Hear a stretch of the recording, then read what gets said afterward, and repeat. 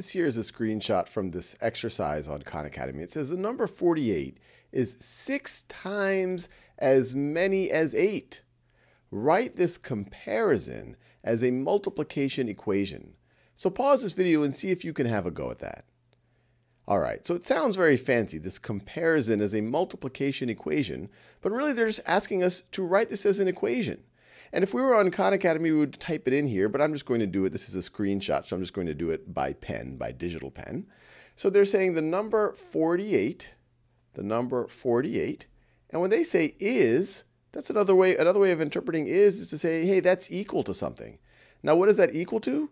That's equal to 6 times as many as 8.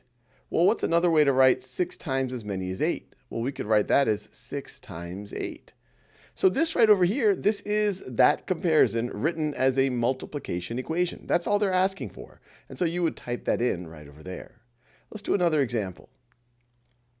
Here, we are told, or we are asked, what statement represents the equation 7 times 4 is equal to 28?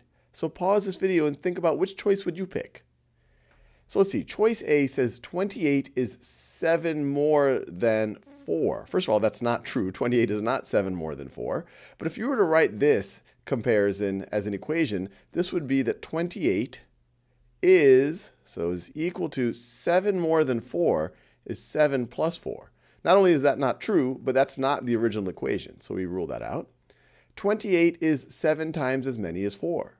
Well, this is interesting. 28 is equal to 7 times as many as 4. 7 times 4. Well, the only difference between this and this is just we've swapped the sides on the equality, which is completely okay. So 28 is equal to 7 times 4. That's the same equation, really, as 7 times 4 is equal to 28. So I like this choice. Now let's just look at the other choices. 7 is 4 times as many as 28. That plays with your head a little bit, but let's just write it as an equation. 7 is, so that would be equal to 4 times as many as 28. That would be 4 times 28. 1, this is not true. 4 times 28 is over 100, and so it's not 7. But this is also very different than what we see up here, so we'd rule that out. 7 is 4 less than 28. Well, this equation would be 7 is equal to 4 less than 28. So 4 less than 28 would be 28 minus 4. Once again, not only is this not true, 28 minus 4 is 24, not 7, but this is not that original equation, so we'd rule that one out as well. So we like our choice B.